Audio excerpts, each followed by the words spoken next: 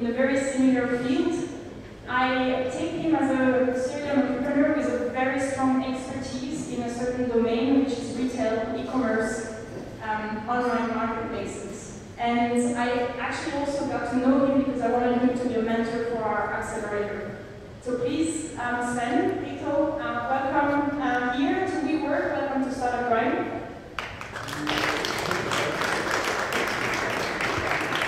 Please have a seat. Yep. Yeah. Thank you. Okay, let's have a seat. For your information, this event is also recorded, so if you miss any of the insights that Sven is going to share with us, you can still watch it online on YouTube. We have a YouTube channel where all our fireside chats are recorded. If you don't like to be in front of the camera, just don't be. We're also going to have a Q&A at the end, so if you would like to have or raise some sensitive questions to Sven, we can wait until the end to ask his questions. And then we have also a digital recording of this event with Sabine, who is going to do a visual recording of our chat, which also is going to be available online. So let's start. I'd like to basically start with the questions chronologically. And so we all know that you have, you're behind the names of Zooplus, Shirtinator, K5, so a lot of very strong names in the retail business. So you're what we call a serial entrepreneur. Tell us a little bit about how did you become an entrepreneur? Was it kind of love at first sight, and that's kind of what you wanted to do since you were born? Yeah, thank you for having me, by the way.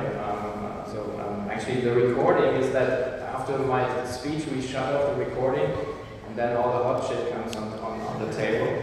So, I think that yesterday in the diversity opening speech from Tanara Burke, she said that actually she phrased it not luck, but grace.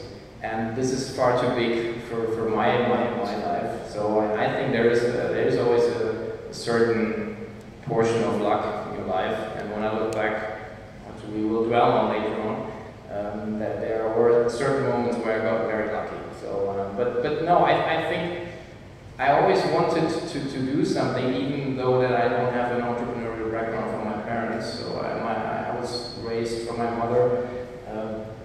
Bit like lots of scarcity, not real poverty, but and there was always a driver to get out of this certain cramped financial situation for me. So I just tried to be good at school. Yeah, a bit like that. And an outsider? No, I was never an outsider. I mean, I'm a very talkative guy, but I always felt like, you know, when people pick at you and say like, hey, you got a new sweatshirt, it's like, fuck you guys. So this got like. Actually made me going, and then I always tried to look for opportunities. Like when you in Germany you had to go to military service, and I signed up for 2 years because you could make money, you got information. So you get a lot of heat from your friends who do like the civilians and all these things. And then I ended up studying actually in the French part of Switzerland, in Fribourg, which was also a bit kind of different by the time. And then I went into a very ordinary profession doing management consultancy for Roland Berger, which in hindsight was a very lucky strike for what we actually had to accomplish at Zooplus. So.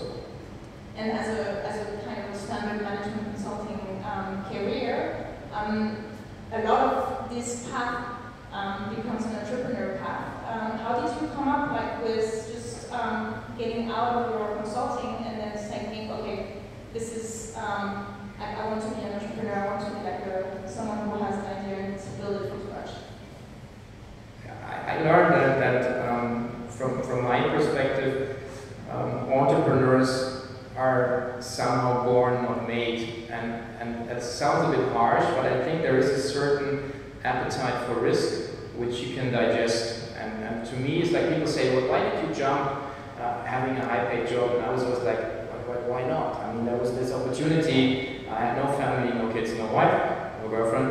I got sacked, and then I just said, why not? So, and then the same was years later when we did an IPO of the company. and I stepped down from Zooplus. My wife said, okay, second child on the way, what kind of job you're getting? And I said, no, I'm not getting a job, I'm starting a new company. So, and this is what I think is a bit like genetic, that you say, you look at things more from the opportunity side rather than the risk side. And this is where I'm a bit gifted and lucky that I don't have that, you know, that I don't feel the pressure in that sense. And then I got lucky with the Zooplus thing. Actually, one of my co-founders, he was, actually, I met him at Fribourg. He went to Oxford, and then he gathered a team. And I was fed up at Wallenberger because I was 11 months at Wismar. And I felt like, okay, what's the next step? And then he came along, so I just jumped on the boat, and we worked. So it's about taking the risk at the right time for the opportunities. But why then the career at Wallenberger? Do you think like having kind of a professional background, so starting off with kind of a very normal job helps to become acquainted with entrepreneurship? Yeah, well, in my head, I wanted to be an investment banker, but everybody turned me down. So, and then I ended up becoming a management consultant. Lucky for me, because I really learned also to work very hard, but also to be very strong on the operational number side. And actually, there I met the still running CEO of Zooplus, my project team leader, Cornelius, who's still running the company, and I'm very happy and grateful that he's still doing it. One of the main reasons why I'm still a shareholder at Zooplus is that he's still running the company. Okay, but would you recommend to kind of first-time entrepreneurs to go first into a corporate career, being investment banking, management consulting, or another corporate, to get your hands dirty a little bit before starting off your business, or like would you jump straight from university? I've seen both ways actually succeed, but as long as you don't have the perfect idea and a perfect setup, I say why not start work for other people and actually, you know, get some experiences and actually learn how to work, get efficient, learn how to actually apply tools, like actually we were running databases for the clients, which we then applied to Zooplus. So big data now was already big data then, so we actually could pin down the contribution margin free on the flavor of cat food after the 6-month time. So back in 1999. So and this was just because we just did it the way at Wallenberger. So I think there's always some value from actually starting off at a different place, but I don't think it's as necessarily needed. In our case, we had one guy on board who had no work experience at all, and he left after 1 year because he was too far away from the rest of the team. So that's also a situation which can occur. So Wallenberger helped you to kind of get certain basics in place. And then I think people are interested into this moment where you have to jump or you decide to jump. And you mentioned just earlier you have the perfect idea, the perfect setup, maybe the perfect funding team. How do you recognize this type of moments and when you decide, okay, this is the time, let's jump? Yeah, when I look at my life, it's like every big decision was more based on gut feeling than on really analysis, and then combined with market opportunity. I think and back in 1999, it was like super crazy time. I mean, it was like stock markets were skyrocketing, money was pouring into the markets, and you felt like, okay, I cannot stay on the ground. You know, like all the elevators went up. And then we had one role model in the United States with Pets.com. Actually, they failed where Zooplus succeeded. And then there was market opportunity, and then you just, I mean, I think you just take one step at a time. You just gather a team, you build a business plan. Through that, you realize, okay, we need one guy covering logistics. Okay, and just like, he was married, 2 kids. I was like, he's never gonna do it, okay? And he said, like, yeah, let me think about it. And then actually, he just came on board. And so we're like, okay, covered. And then we ramped up logistics within 60 days. And web shop next day. So, and then we started speaking to investors, and we had a very cool angel round. And you get so much positive feedback. People say, like, okay, yeah, cool, let's do this. Everybody was so hyped up. Of course, there was greed in the room. Everybody was like, yeah, I want to get really rich quick.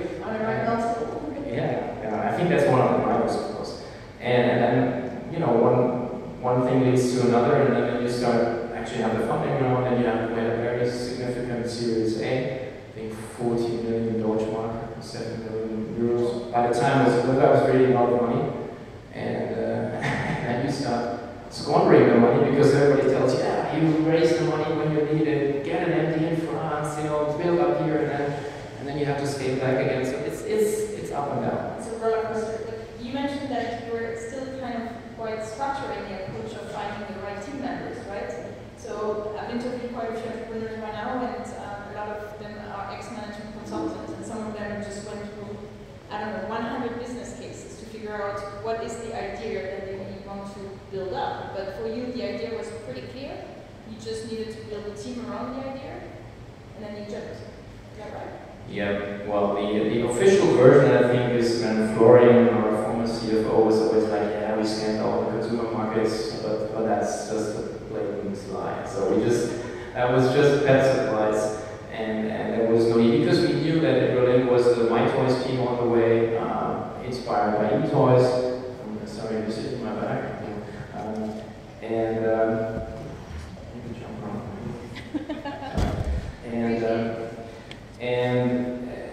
But actually, when we looked at the market,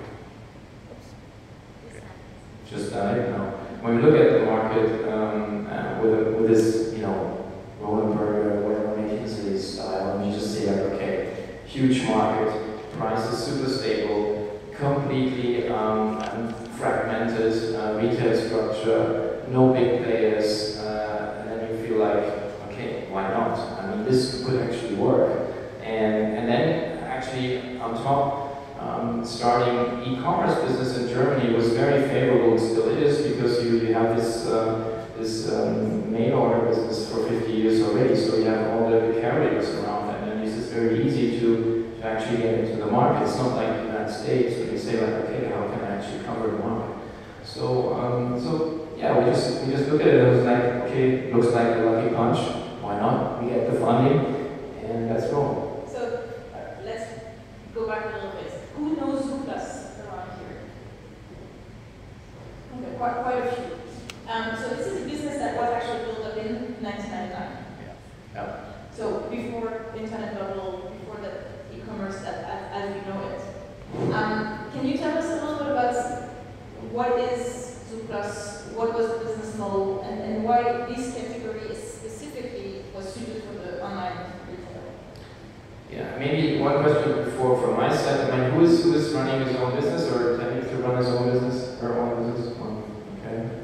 Okay. And investors already are also in the room? So, okay.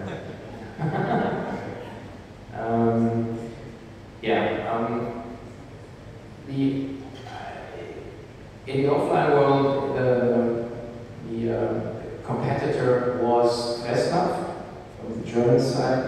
So it's like dog food, cat food, bird cages, but anything else also for reptiles. And it was really weird when you start looking at the assortment and the products, and you see like your CFO taking pictures of a rubber hedgehog, like a toy, and I feel like, okay, well, in what kind of market I ended up in. So, but the company now is we went public in 2008. Turnover is now this year 1.4 billion euros.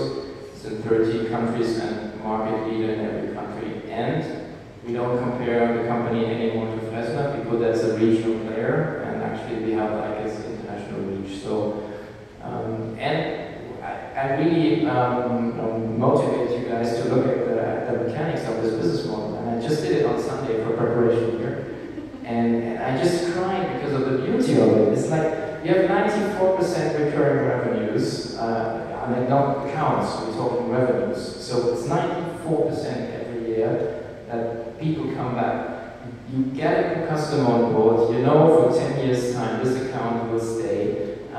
The new customer turns profitable after 18 months. So there is no need to actually give away dividends, but rather invest in your customers, because that's just the fucking beauty of the business model. And it's focusing on growth, growing the new customer base. Yeah, and I don't really understand why the market valuation is so low. It's only 0.9%. You're still a shareholder, right? Yeah, I'm still a shareholder.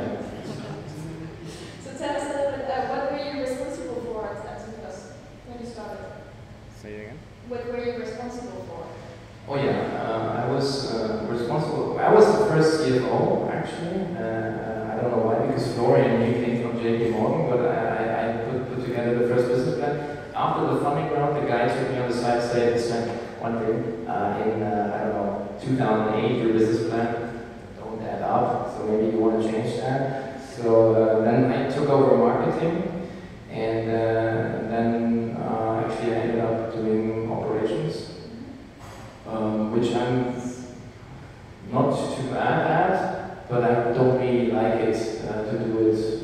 But you did it for 7 years? Or? Yeah, I did it for a long time. I mean, just did all the staff ramp up and whatever logistics and stuff, so and customer service thing. So you started from a very small company, 4 or 5 founders, and you scaled up to a company which is now a couple of 500.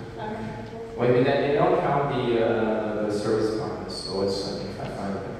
How do you, like, since you were actually responsible for talent acquisition, so HR, how do you actually structure an organization for this to scale? Like, when do you start actually putting in the processes, standardizing the framework so that it kind of scales, it has the ability to scale? We started that in 2 ways. One was very successful. The first one, actually, we started to hire senior people after 1 year, also from Burger, and then from outside people from the tech department. And that was thanks to your fundraising, right? Because I guess without the money you cannot hire. Yeah. Andrea was still on board, also running marketing and sales. And the second wave was not very successful. We did that with headhunters, and because the money was there, that was really shit. And we had to scale back again. But I don't know if you ever ramped up a company from 0 to 50 to 100 to 200. It's always very painful because you have people in the workforce who cannot make it. But of course you're loyal to these people because they brought you where you were currently at. And then you bring in new people who have to take a work responsibility and tell these people to step down or to step aside. So you're really saying that certain people are made for certain phases in certain I think, yeah. I mean, everybody is. I mean, I'm a very slow learner, but I like to learn, and then I know where my limits at. So I think everybody has a certain glass ceiling, and also an expertise where you are more like the expert or the manager. So exactly, you have to find out. And there, I think we talked before about that. Maybe one gold mine I can share is that I try to objectify. I think that's the right word. To how you make decisions of hiring the person you want, and in the VC world, everybody tells you, yeah, great team, and then you challenge them and say, well, why is the team great? And that's like, yeah, no, we had a great talk. Yeah. So, and this is what I try to actually do with analytics, and I found several tools which you can actually apply during the recruiting process, and I work with a tool called Predictive Index. I don't know if anybody heard of it. So it's very, very easy to use. Even preparation for your interviews, you actually can say, okay, you're a great candidate, we'd like to fill out this form, and then we just disclose what we learned about you, and it's about finding the right spot for this person. Because if you hire, for instance, an accountant, you need a safe pair of hands. It's a completely different profile to a sales guy. The same analogy you just can take into you have a whatever you did brain surgery, and then you don't want to have a salesperson, even though he's a very outgoing guy, cutting around in your brain. So it's the same. That it's not about like you being good or bad, but you being right in the position you were recruited for. And this is very helpful. And I worked with this ever since, even when I do a little investing on the side, but when I try to look at what kind of team sits in front of me, how is the team. And do you have enough data to prove that this objectivization is working? Yeah, okay, that's, anecdotal, it's not like from my statistics, but each time I voted against what the tool was telling me, because I threw away my nerves,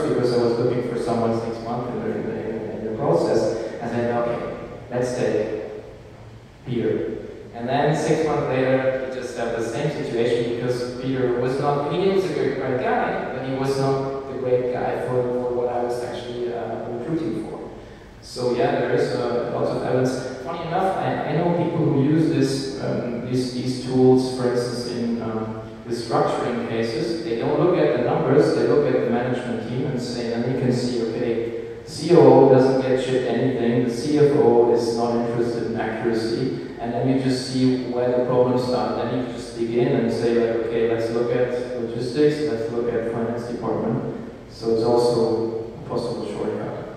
Another way. So you managed to basically scale the company in 30 countries, if I'm not mistaken, internationalization. How did that work out? How would you go about entering a new market? Is that something that you've done opportunistically at Zooplus, or did you have to basically analyze every single dynamics and say, okay, for the pet supply, this market is relevant for us, and then go about it by localizing kind of your organization to this market? Yeah, it's a bit of a combination. I mean, if anybody wants to enter the French market, you can talk to me later on. Careful. Very careful. But the first wave was very unsuccessful.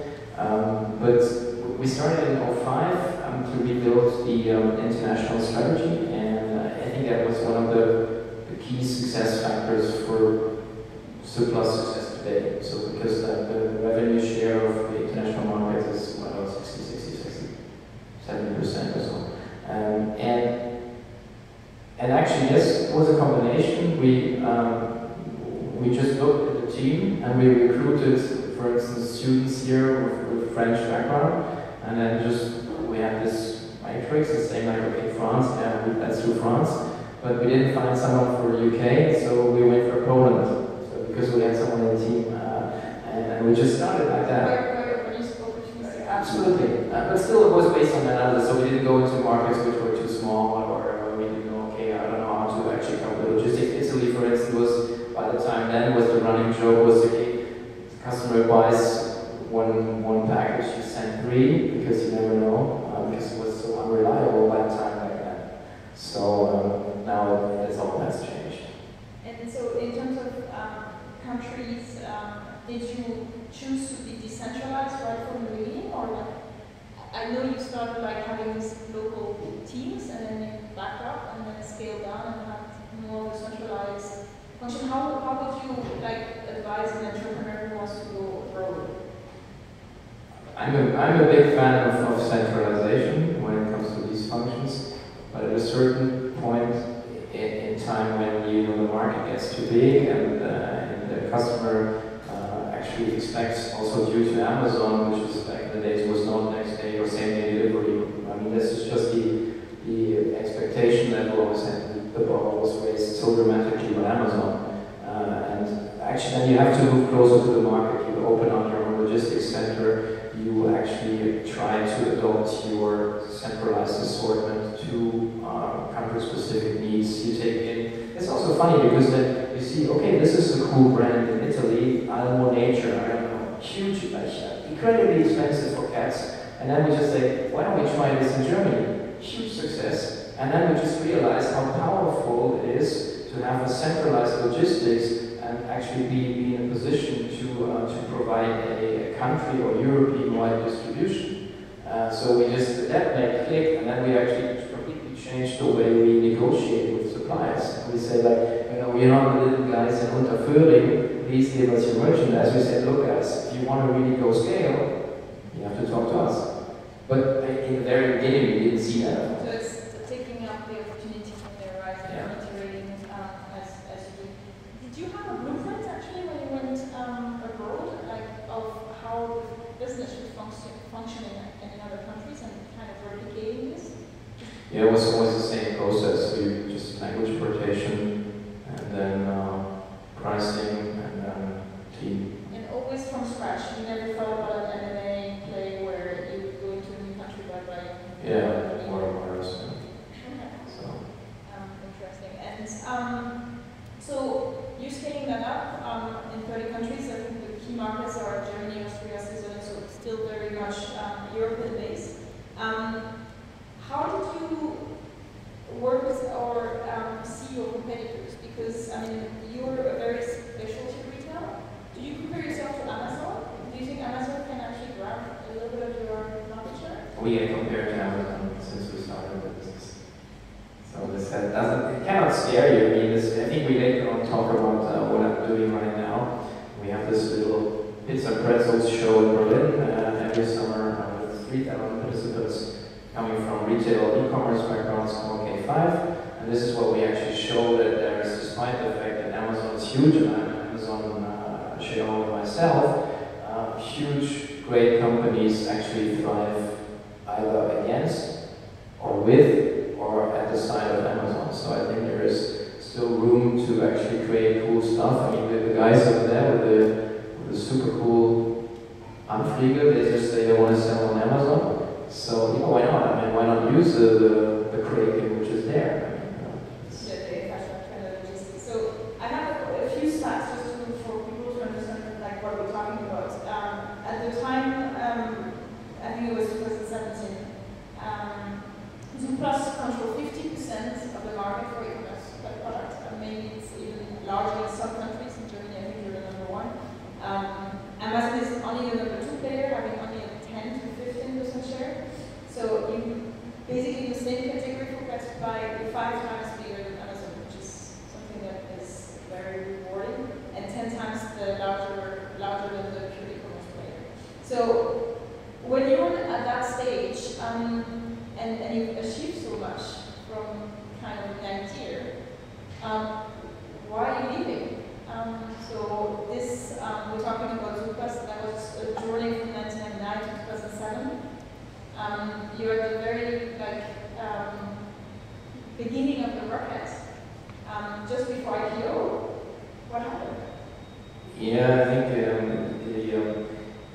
the analogy is here. If you have your own wedding, and then you have certain seats at the table, and then the question is who to invite. And when you look at an IPO, everybody in the team has to just sign for a certain period of time, actually with blood. So you locked up, and as a shareholder, you want the best team on board. And I was a bit worn out. I didn't see that at the time, but I didn't feel super excited about what I was doing. But I mean, my next 3 to 5 years were the same. Coming in, 6,000 parcels, 3,000 emails, 200 calls an hour, and I felt like, okay, where's the innovation for me? So we decided that I might want to look at a new opportunity, which feels kind of shitty in that situation because it's your baby, you build it up, and to be actually also not blaming the others for telling in your face that your performance over the last 6 months was kind of average, and then I just took time off a bit, and then I came back and said, look, I mean, I just do a transition here. I mean, I kept my shares with straight equity by the time, and I just felt like moving on. And we just had a founders dinner here in Munich, and we're very hard-nosed guys, and we tell each other, but we still love each other because we actually respect the way everybody contributed to the success of the company. So, yeah. And so then after you said to your wife, I'm out of Zooplus, she expected you to get a corporate job? And that doesn't happen. I think maybe she didn't know who she was married to by the time that point. No, I think she was just scared, like, how do you actually pay the bills? So, but there is no fun. So, what was the next experience? Yeah, I mean, I just dived into my then by the time very small network because I was only working, and we just had a look at certain business plans and opportunities, and then we just ended up with this Shirtinator thing where Shirtinator. Sure. Those Shirtinator? Quite a few. It took 5 years to turn profitable, and I think Shirtinator took 1.5. And that was a completely new feeling for me, like, okay, wow, now you're making money. And then I got super excited, and I think we ramped it up to 10 million euros, and then sold it. And I guess you applied what you learned at Zooplus into Shirtinator. So if you were to summarize kind of the key learnings that had a use case or application in Shirtinator as a solo entrepreneur? Yeah, this was being on your own, because I was like the CEO and I had a team, very dysfunctional team again. So I could apply all my learnings and gain trust and these things I'm apparently not too bad at. And then we had to set up with the production in Slovakia. So it was also very interesting, different cultures, and so it was very challenging. Financially it was okay, but for me personally, I learned a lot and I grew a lot, I think. Actually, during that time, I ran the Munich chapter for the Entrepreneurs Organization for 3 years, which was also very interesting to, sharing your experience. Yeah, and actually to be responsible for like 70 entrepreneurs, female and male, that was also very fun. Yeah. So this untried knowledge, because I guess you're getting further and further into one domain, which is retail and online commerce. How different the business model of Shirtinator was from Zooplus? I mean, we're talking about there's pretty much no logistics, or much less than for Zooplus? Yeah, I mean, the beauty is that you just have plain shirts and then you just get the order and you print it, so you have a very interesting process to the customer. Especially you have peak times in summer and Christmas, which is a nightmare. You have 3 weeks to produce, I don't know, 60% of your revenues. So this is a challenge. But of course you get the money before you actually start producing. So I think Lukas Gadowski said that is negative working capital, which is the case. Yeah. So it's very nice. You do this for a few years, and then you become kind of an expert into the retail and e-commerce. I'm still trying to become one, but the market perception is different. Well, I guess a lot of people come to you now to ask for insights. You then apply this entire knowledge to kind of a community, an ecosystem, of which K5, the retail conference. Can you explain to us how you move into that direction and what are you getting out of it? Yeah, just say that usually I say that's the only thing I'm good at is e-commerce or future retail. So I'm trying to ride the horse until it's dead. And interesting enough, in I think 2013, I decided, and we talked about that before. I just, when I look at my life, it's always 7-year cycles, and it's like coincidence. I don't know. So it's always like in year 5, it starts to getting a bit. I don't feel comfortable anymore. What's wrong? Life's still the same. Kids, okay, that's not the case. So what is it? And it's always professionally somehow. So and with Zooplus and then Shirtinator was the same. I felt like, okay, I need to restart, and we tried to buy back the company, which didn't happen. And then I realized, okay, maybe it's time to do something new. And in 2013, the e-commerce space was very, very unsexy because I didn't really know what to do next. And completely different than now. I mean, I could pick 10 cool ideas or startups to actually start with, where I see lots of potential in the retail space. So, being in food or logistics or whatever. And then my now partner, Jochen, who's a journalist or analyst, he's not a business guy. And then we had this little conference, and I felt like, it needs some attention maybe, and then we put the forces together without any business plan, by the way. It just felt good to have no investor, a little bit of money, and then just to try out what is possible. Actually, can you create a business with a network? And that was just the plan. And actually, there I come back to my wife. She just said to me, sometimes I was like along the road at Shirtinator, I was like, okay, I can never reach you. You're either drinking coffee or meeting someone for lunch. Why don't you make a business out of this? And I said, how do you want to make a business out of this? And actually now we're there. Now it's, I think we run one of the most accepted conferences when it comes to commerce, because we really focus on the topics. And that's the feedback we get from everyone. It's like everybody wants to go there because all the cool people are on stage, they run around, you can chat them up, and it's 2.5 days in Berlin. Has anyone been to Hilfe? In Marseille, yeah. So I don't know, maybe I'm talking bullshit, but he just came to me and said that he liked it. So, and I think it's with everything you do, there is this saying that how you do anything is how you do everything. So and if you really like detail-driven, you put in your soul into something you really like.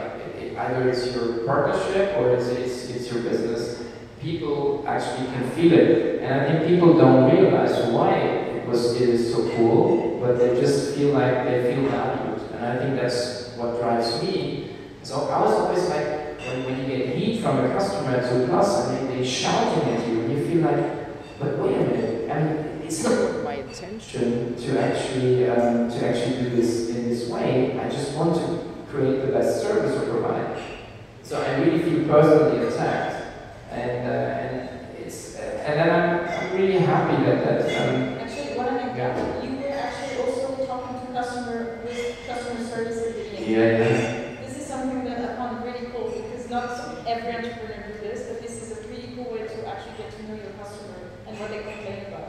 Yeah, I mean, it's one of the worst jobs actually you can have because 95 or 99% of the customers, they don't call you and say, hey, that was great, thank you for this parcel. They say like, oh, where's my dog food? And again, it's crushed. So, and you were like answering the phone. Yeah. Or sitting next to the people and training them and just to actually feel also what the customer situation is. Yeah, and I hope you didn't take it too personally because you were mentioning like it's when you're driven by passion and people start criticizing your products. Yeah. Sometimes you get more hard no's, but at the very beginning I felt like, wait a minute, I'm a nice guy, you know? You can't shout at me like that. So KFIP is driven by passion, by your expertise. I guess also like it's a good conference because you know what you're talking about. You've been living through this retail trends for now 10 years. So tell us a little bit about what you get there. How different is it from another conference? If you go there and you don't know anything about retail, do you get actual knowledge? Do you feel like, okay, I understand now that what's going on, what are the key trends? Yeah. Or let's put it the other way. If I'm an incumbent in retail, do I understand how I'm going to get this right? I might, yeah. And I have a very strong opinion and I don't really take myself really back because why? I look at the current retail situation landscape and I'm horrified, and I think it's going to completely turn upside down. But I keep telling this for several years now. In 2018, right, and e-commerce was the top sector to invest in, like in 2014. And you still think that this is like there's still a lot of disruption happening? Yeah, I mean we haven't talked about it, but 3 years ago, there were the IPOs coming from Zalando and Vinted, okay, but there were like a few more, and we just, okay, but I mean, I know Alex and, what's the other name? I mean, I know them, so I really believe that the business model, because I know the kiddies are smart guys, and girls, I think I have a woman also, and then, okay, didn't turn out, but we said, okay, there's a huge opportunity long term. I want to invest in publicly traded e-commerce companies in a structured way. No such product. So what do? And you say, okay, you start stock picking. I said, no, we don't do that. And then, being an entrepreneur, always two options. This one is the best idea ever, or it's completely dog shit. Yeah? So it's just one or the other. So we just tried. And we found someone, we said, okay, if you can provide 2.5 million euros, we create you a product, which is close to what the DAX is, but we just call it the Global Online Retail Fund, which is the index for global e-commerce. And we just said, we are smarter than the others, no one does it, let's try it.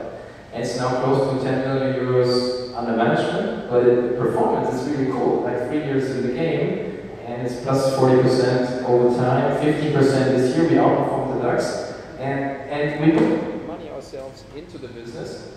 And so that's also one of my sayings, put your money where your mouth is. So it's either your time or your money, you put it in your business idea or whatever, you go to work for someone else because you believe in what they're doing. So, that's where I still believe that when you look at the commerce world right now, it's between 10 to 15% digital B2C commerce.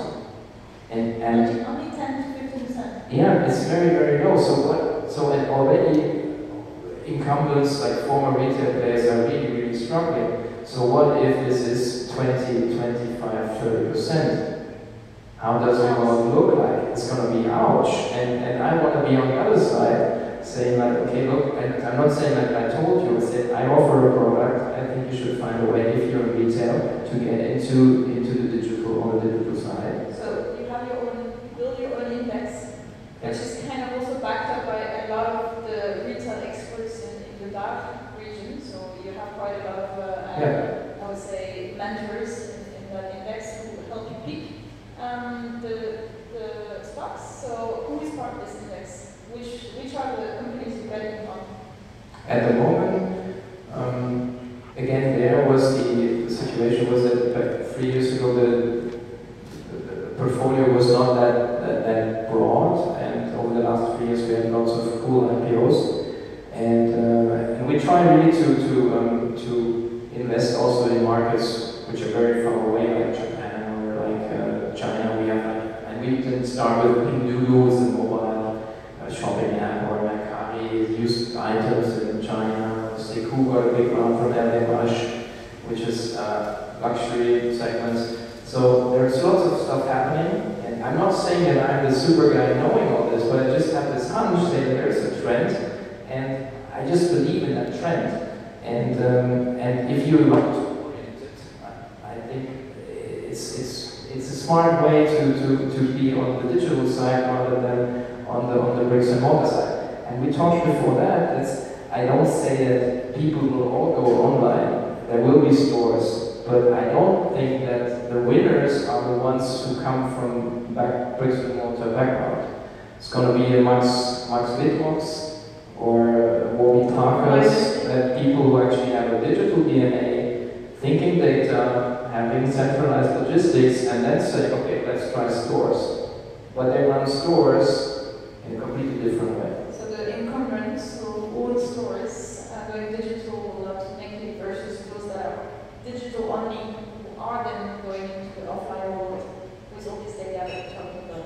I mean, I also happen to try to interview people with a podcast on my own, and when you have people there, I mean, I have Jan Kingelberg from Sportcheck, and then when the microphone is off, he's more open about the situation in the stores. So, and then you just put one and one together. It's a very difficult situation with these legacy structures. So, just for everyone's interest, I looked at the capital of, or like who are part of this index. So you have Amazon, Zalando, Zooplus, Alibaba, Wayfair, ASOS, Ocado, VIP Shop, Nasper, Kinetic, Showroom Privé, Rakuten, Etsy, among others. So quite a few names. So my question is, are you going to invest into the next IPOs that are coming up? For example, Westwing, or have you invested in Farfetch, for example, or do you want to? Yeah, we just try to pick the market or segment leaders. We love founders, teams that are running the companies, and we're looking at growth rate being above 20% at the time, and we look at cash flow. So we don't look at EBIT, or I'm not interested in EBIT. This is what I don't understand, that the stock market is looking at growth companies and expecting EBIT, and it's like, why? You cannot grow if you, it's either EBIT or it's growth. But I mean, there are a few exceptions. Profitable versus. Yeah, that's why Boda gave away Zooplus shares a couple of years ago at 50 euros. I know it's 150 now. So your criteria to invest or to bring the stocks into the index, founder-led, market leadership potential, growth versus EBIT, but still looking at free cash flow, i.e. how is the money being spent. Do you look at the teams? Do you look at, like, if, I mean, we're talking about stock market here, so it's like larger size, like the founder still needs to be on board. Ideal situation, it's not every case. And in terms of segments of the value chain that you like, or trends that you think that we should watch out, these are coming up? What are the things that sparks your interest? Yeah, I mean, I think you have to have a marketplace platform strategy. Either you're being a platform yourself or you're using platforms. You have to have answers to logistics challenges like basic needs, special needs, same-day delivery, etc. And then mobile, of course, completely different game. I mean, everything starts from scratch, completely. And Amazon, I mean, I'm an Amazon shareholder with my first bonus from Roland Berger in 1998. So it's still in my portfolio, and I will never sell it because this tells me what's in the long run possible. So I'm a real Amazon fanboy, but I think that everything for everyone is a shitty positioning in the market. So that's why I really believe in specialty retail. I think the user experience is really crap with Amazon. Just we are being used to it, these catalogs but this is not fun. I mean, it's just like, okay, I need to go and to buy the stuff, but that's not inspirational. And my wife, she's a super heavy shopper, so she tries everything from Matches Fashion, Farfetch, My Theresa, and then we always look at the boxes and then say, like, okay. And it's really interesting to see also that there the UX is not perfect yet. So I would say if you want to go to high-end fashion retail online, lots of market opportunities. You need some cash to do that, but I think still the user experience is not there yet. So that's why I'm very, very optimistic, even though Amazon is flowing for everything, and that there are still great market opportunities. So if you were to invest in a private company right now, like what would be your best? What do you like? Actually, I'm thinking about this to create a hospital vehicle for this segment. Wait, I think your question was what about the teams? Is much more relevant when the companies are not public. So this would be an angle. Good question. I like really this portfolio idea. I'm really bad at picking single super performers. I tried some angel investing, just left it. So it's like I'm really terrible. It's actually when you're a venture capitalist and you have like early stage startups, you have to have this portfolio strategy. Yeah. It's more like a network that you basically try to cover everything. Yeah. But at the end of the day, it's also a portfolio. I mean,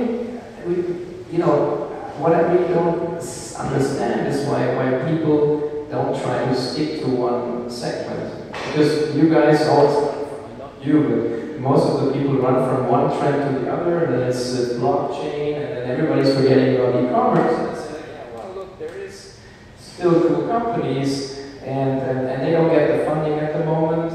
So maybe that's what I'm about to do the next 7 years, and starting in 2020, by the way. Next 7-year cycle. So 2020, privately investing? Maybe. So maybe we should start pitching now. Yeah. So, like, if we go through like your this talk and your kind of 3-7-year plan now, I guess, if you have to give some key tips to first-time entrepreneurs who are looking into going into retail, e-commerce, what would be your advice? It depends a bit on the product. What I really like at the moment is that so many new brands and products are coming up. So people just coming up with one product, mainly in the food sector or suitcases. So everybody's using the infrastructure which is there, being it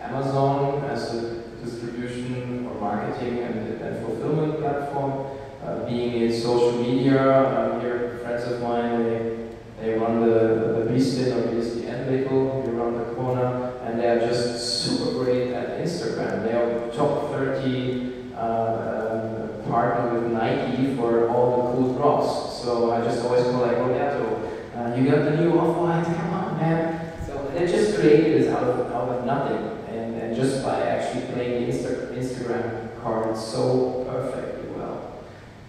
So, I mean, and on the other hand, this is of course difficult because this is open to everyone. So it's not, there's no barrier to entry actually, that you can say, okay, I'm good at this, but then the next guy is coming with this new idea. So it goes both ways. But just what I like about the market, everybody's thinking products now, just trying it, testing it, it's one thing. I think classical horizontal retail, difficult to get funding at the moment, so you need to be specialized. And I think, as I mentioned before, the all this stuff about logistics, city logistics, a bit retail is also in there. So everything is a bit intertwined when it comes to commerce. It's not only like DHL or UPS are the ones. I think they're going to get disrupted. I still have this quote from Mr. Apple, from DHL CEO 3 years ago, that Amazon will not build up logistics infrastructure. I just fell off my chair by the time then. I said, what is this guy smoking? And then, see like, okay, they're buying planes, they're ramping up their fleet, and you just say, what are these people actually paid for? I don't really understand.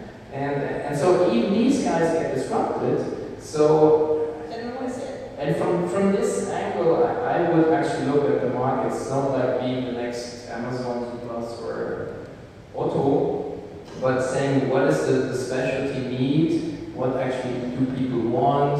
It's the same, you can look at Uber. Why I say like, okay, disrupt the taxi market, but I think everybody should see now that they are actually a logistics company. So they actually have the infrastructure, actually delivering, like Uber Eats, but now it's out in the open, but back in the time it was like, okay, yeah, I mean, you can put anything in this car and get, your shirts from the dry cleaner, whatever. So this is, I think, something where all the segment barriers, they're just flowing. Guys, thanks a lot for joining us tonight. Thanks a lot for listening to the great story of Sven. Sven, thanks a lot for joining us as well and for answering our questions. A little gift for you. You noticed them already, but these are kind of our little branded chocolate with our logo and your logo. Cool, What's up, man? Hope that you can bring that to your team as well. 100 years startup. So it's the Shirtinator, but for chocolate. Okay. Yeah, thank you. I also would like to thank WeWork for hosting us tonight, and of course I would like to thank my team, Michelle, Vila, and Rafi for setting up this entire event. And last but not least, we had great food startups with us tonight. So we had the Fischer Manufacture with very healthy snacks. These are the fruits that you can see there, which you can still eat, very fresh and healthy. We have hand-sprayed foods, which power your brain with some snacks as well. I hope you tried it. If not, please have a taste. It's really good. And we have also Swoonch, our startup, which is providing a virtual canteen for small and medium-sized enterprises that cannot afford an on-site canteen. So try their food. If you're corporate, I would recommend you to use their service for your employees, because nothing better than having happy teams that have good lunch at work. And thanks for joining us. I also just would like to do one little thing. We are calling also for team members. So if you would like to join the Startup Grind team from Munich and organize these monthly events on a recurring basis, get to know very insightful entrepreneurs,